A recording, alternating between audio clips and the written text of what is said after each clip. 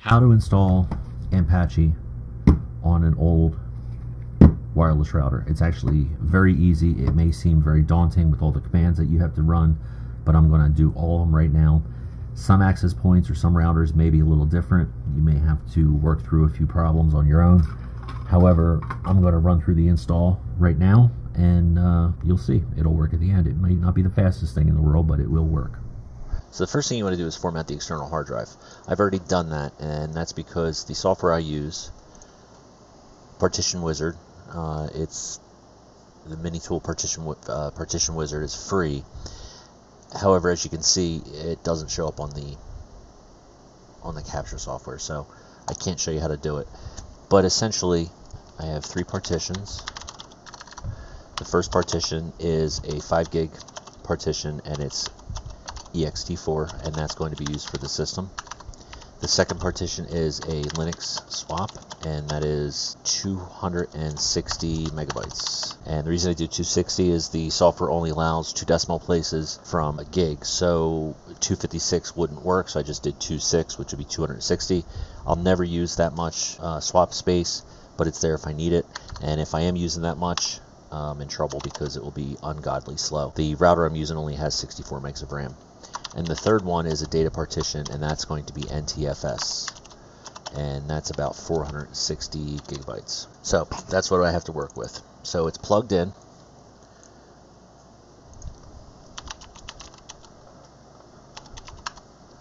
So let's set up the router. I'm using root for password and login just for this demo. So the first thing I want to do is do a package update. I already have, obviously, as you can see, I already have OpenWRT and everything's configured on this. And we're going to install HTOP and Nano. HTOP is a task manager, and Nano is a text editor. And let's do this. And what I usually do is I duplicate the session, and I run HTOP on the other one, and as you can see, there's the CPU usage, here's the memory usage, and here's the swap. There is no swap yet because it's not configured, and here's all the processes. So let's install some of the apps and drivers just to get the drive working.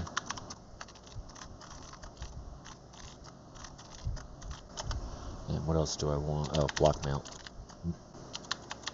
Might need,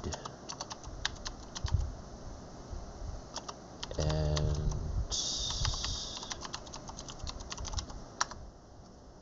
now these things aren't the most powerful. As a matter of fact, a Raspberry Pi would just blow this thing out of the water, but it's what I got, and if you're doing this and you have a spare one, it's what you got. And it does work. It's going to say that block mount is obsoleted, and that's fine. It'll work anyway. So let's reboot.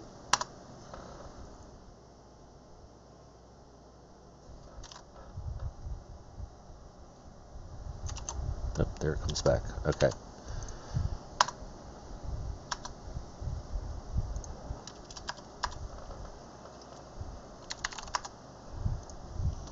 Alright, so let's do fdisk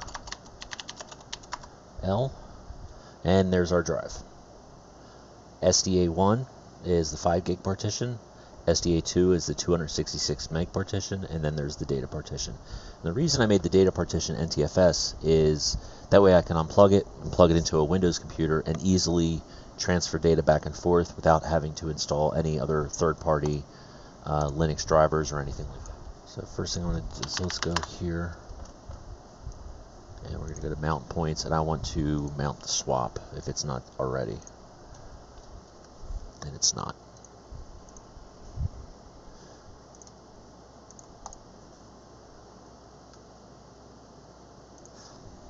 So let's do this. Yep, there's the swap. So now we can close this, and we can move on with what we got to do. So in the mount directory, that's where you want to place all your mounts, and we're going to make a directory SDA1, which is going to be the system directory or the root directory. and we're going to mount this partition to that directory. So now if we go there it is. So now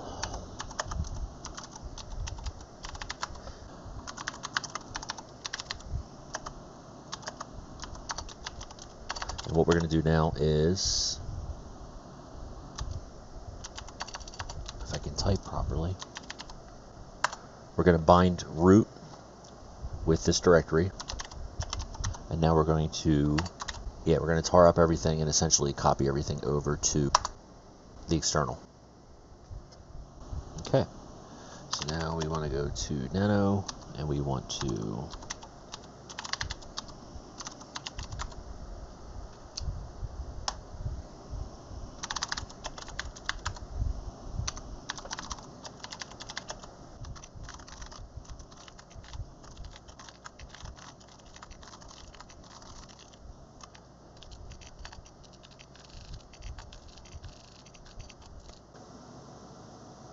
I think I have everything there.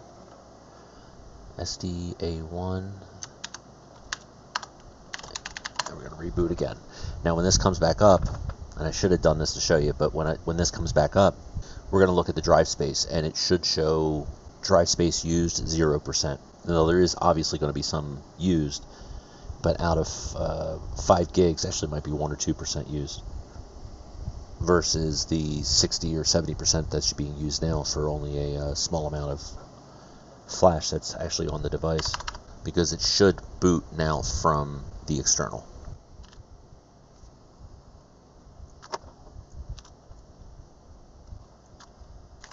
Okay, so it shows the root is 0 and available is 462, so we're looking at 5 gigs there.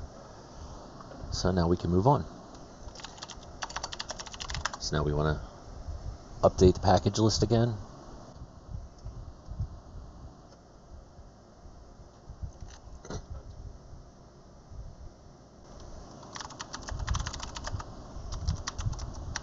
We're going to install 3G or third generation NTFS support so we can read the data partition. We're going to install wget, and we're going to install certificates so that it can read SSL, so we can actually download from secure sites or from secure repositories, and unzip. I think the signal's pretty low on that. It's actually connected to the wireless network. I think the signal's kind of low.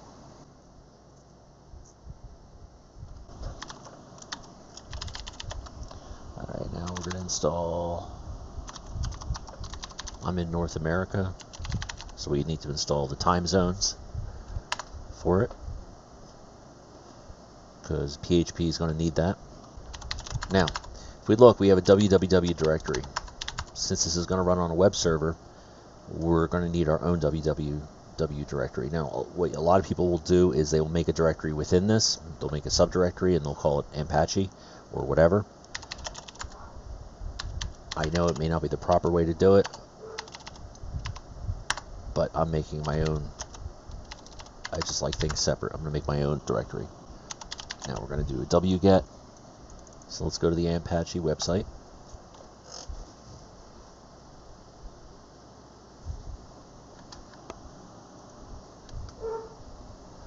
Excuse our dogs, they like to bark.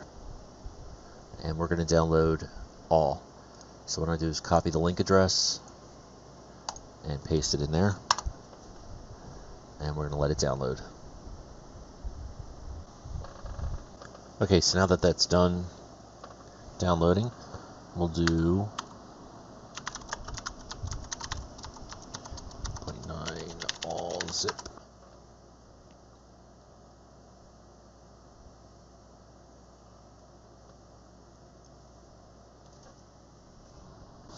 Now you can remove the zip file just by typing rm Ampache 3.8.9 underscore all zip. But I'm going to leave it on there. It's not hurting anything, and it's there should I need it in the future. So now we're going to install our web server. Instead of installing Apache, I'm going to install Light PD. It's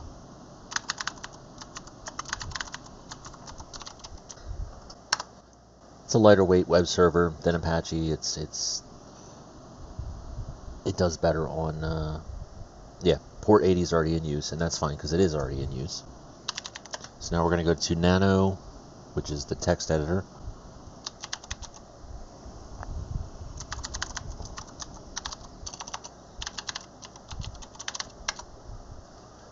And let's change the document root to www2.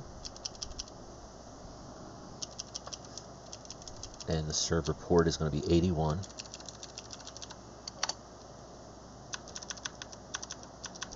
The index file names already have index.php, which is what we want. And I think we're good for now. Actually, no, we're going to have to add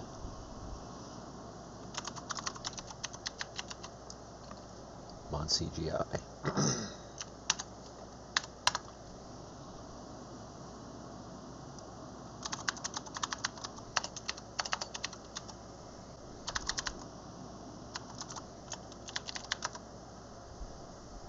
Okay, it's not installed just yet. That's fine. We'll deal with that in a minute. So now we want to install PHP 5 and PHP 5 CGI. Oh, wait, can I look at one please? PHP 5 mod dash PHP 5 mod do PHP 5 mod do is equal.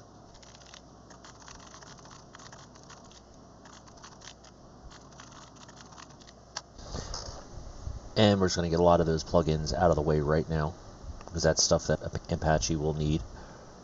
Don't necessarily need to get it up and running, but it's something it will need it during the setup, so might as well just install them now.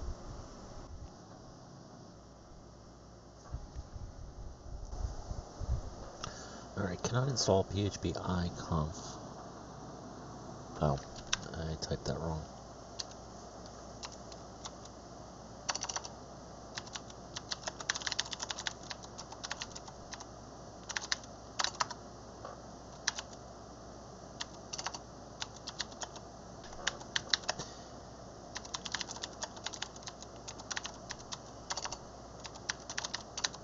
There's actually a command ipkg in other distributions. You get them mixed up when you're jumping between them, I guess. Alright, Nano.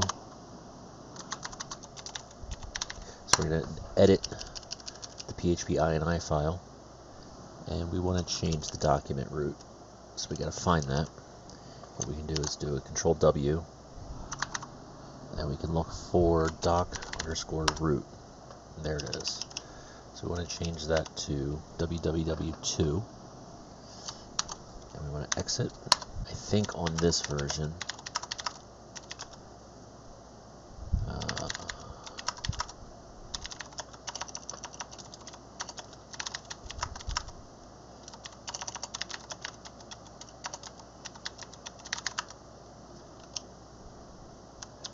there it is.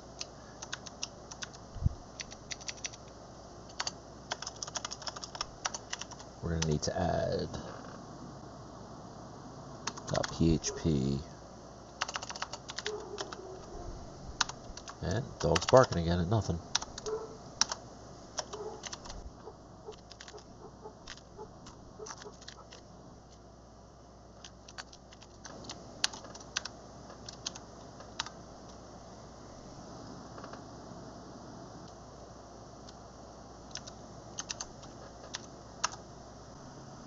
So now, let's install MySQL.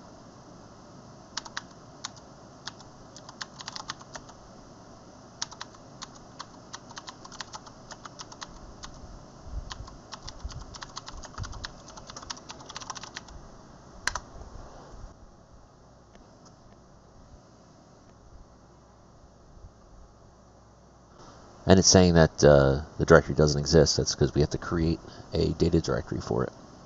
And we're going to do that by doing nano etc my.cnf, and we're going to go down to data directory, and I'm going to change that to server MySQL. Mount data temp. I don't know what that is. I'm going to make that, I got to create that directory. So let's do this while I'm sitting here.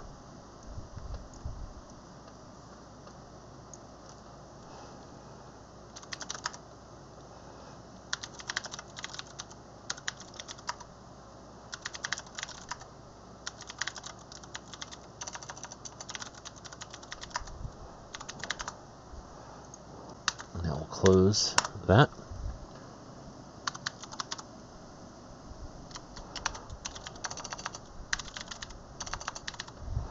Install db.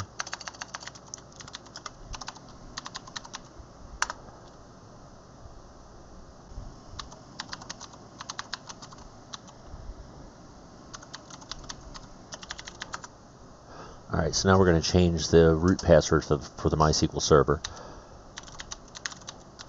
So we just started the server.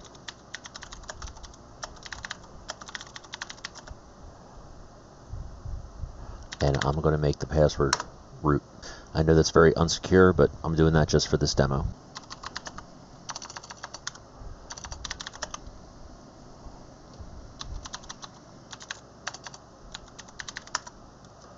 Alright, so we're going to edit the php.ini file, and we're going to look for, let's do a where is.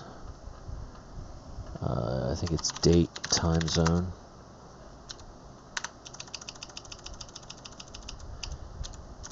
And if you're unsure what your date and time zone is,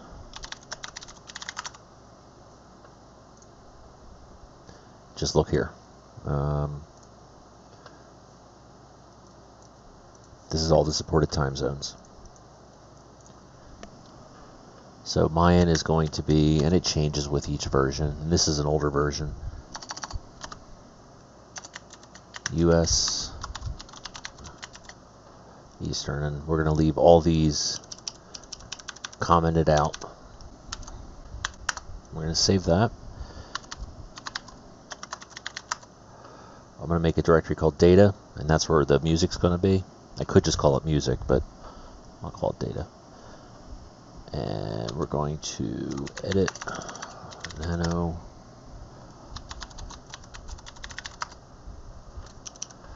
Alright, now this is like an auto exec script.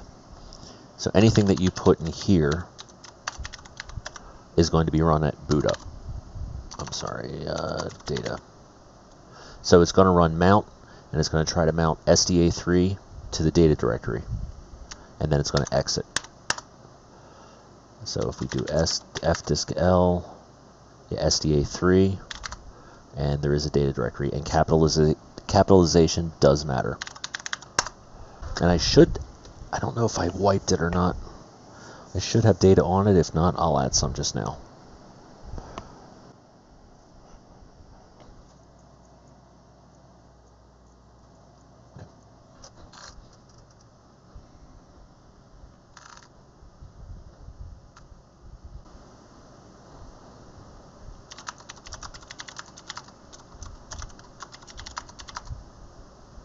Okay, so it did mount it. Excellent. So let me do this. Okay, so here it is. I just plugged it into my computer, and you can see there it is. And I'm going to copy a folder over called YouTube Music.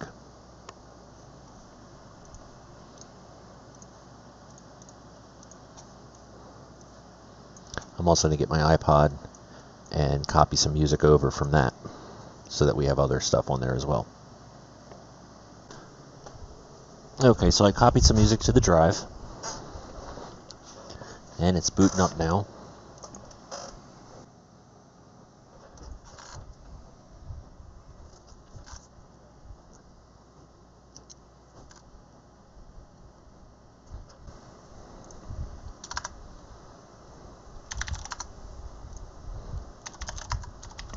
And if we go to the data directory, there is all the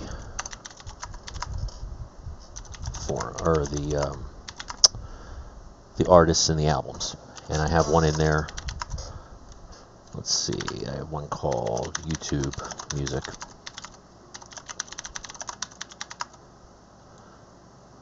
Oh.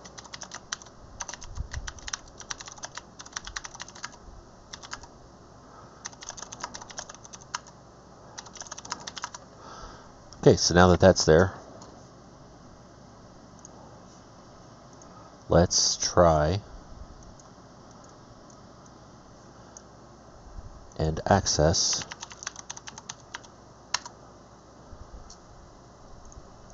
the web server.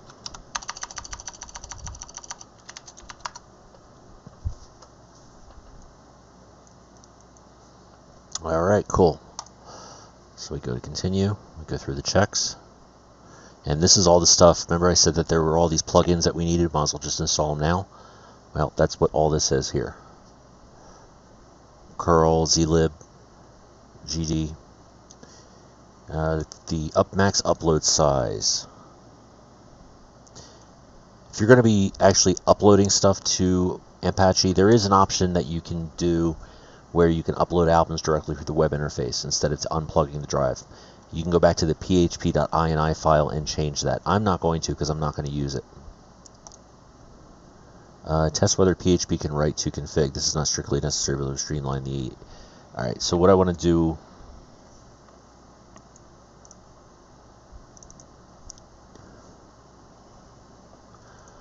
What I'm going to do...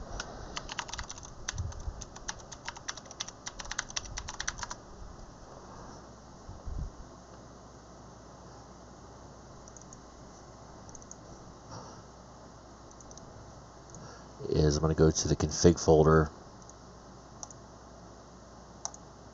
and blow it wide open with permissions. I know that's not the proper thing to do, but this is what I'm doing. Deal with it. Okay, so now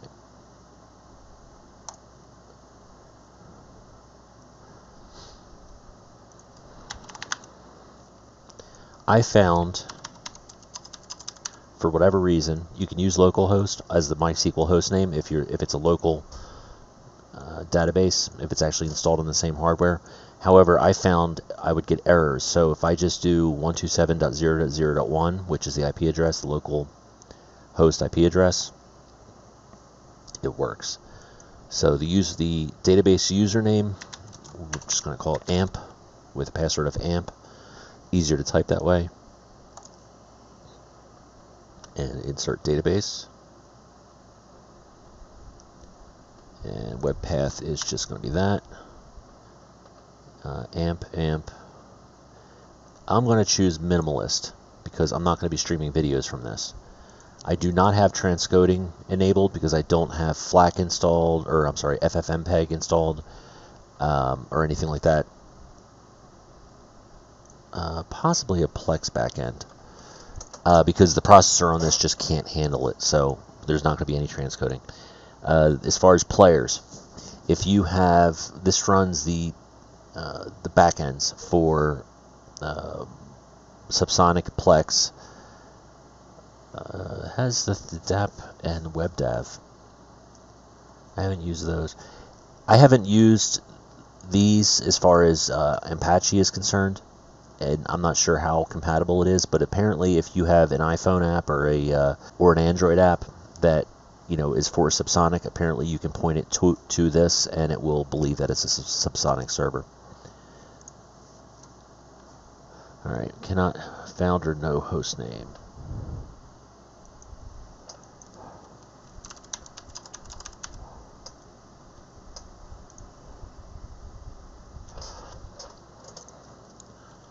Alright, password, and I'm making the password admin, and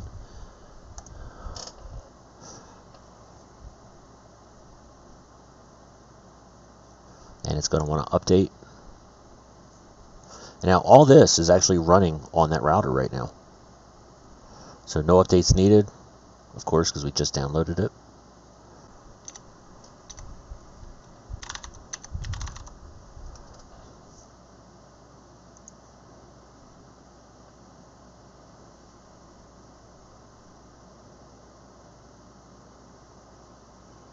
And there we go. So first thing what I want to do is go into catalogs, preferences, and add a catalog.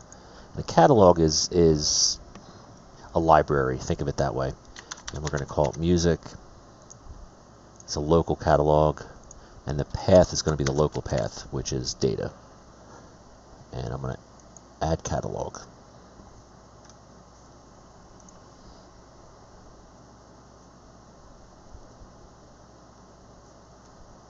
And as you can see, it's really just, pegging this thing. The processor was never meant to do anything like this, so it's really going to be working it pretty hard.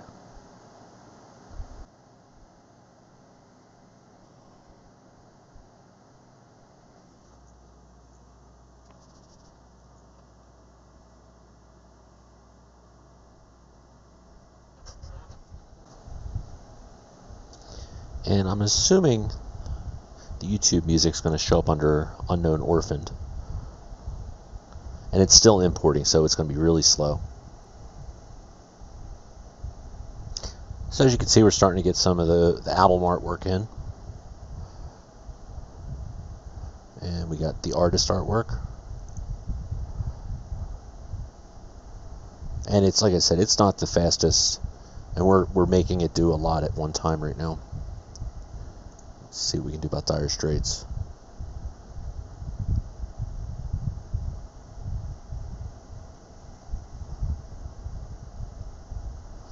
And it's trying to multitask with one core. You see all these.